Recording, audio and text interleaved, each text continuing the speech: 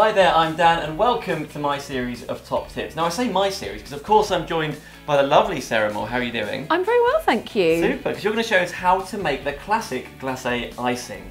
Yes. Now where might have we seen that before? Glacé icing is a really simple, old-fashioned sugar and water icing.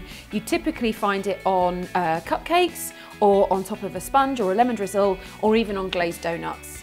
Oh, that's what I'm talking about. But it's a kind of runny icing that you pour on rather than pipe. So what do we need? It's dead easy. All you need is icing sugar and water.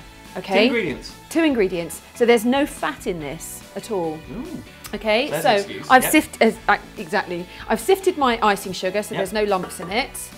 Okay, and you can put that into a stand mixer. I would recommend using a stand mixer or a handheld electric mixer with a balloon whisk fitted for this. Balloon whisk. You can do it by hand if you're doing a small quantity. That's really easy. I'm not feeling strong, so it's fine. But it's much quicker and easier with a stand mixer. Okay. Now, once you put your icing sugar into the bowl, we will then switch the mixer on. The reason I haven't added the second ingredient yet is you need very little water. Okay. To make your icing to the right consistency. It's a little bit at a time. So I'm going to start off by adding just 2 tablespoons, and please be careful to measure this accurately, because if you add too much, your icing will be too runny. Okay. So 2 tablespoons of water, and then if you need to make it runnier, we can always add a little bit more later on. And then once you've added your water, we can then switch the mixer on. Rightio.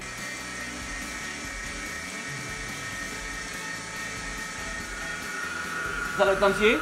Yeah, that looks great, Dan. You can switch it off now. So how much water have you been putting in here? Right, we put in 2, and as it mixed, I added an extra 1 tablespoon of water. Okay. And you want it to get to a consistency of a kind of slow pour. Okay. Because as you put it onto your cake, you don't want it to run off the sides, but you don't want it to sit in a big thick blob on the top. So it's dripping off the balloon whisk here, but That's not perfect. too fast, is it? So Yeah, it's nicely... that's just right. A nice slow pour. Okay, so I'll remove the whisk, get that out of the way.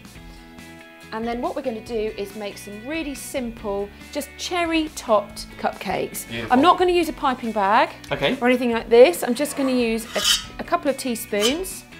All right, so using your teaspoons, literally just take your icing and place it into the middle of the cake like that. And slowly, it will gradually spread out. Oh, so gravity's doing its bit. Exactly, gravity does its little bit.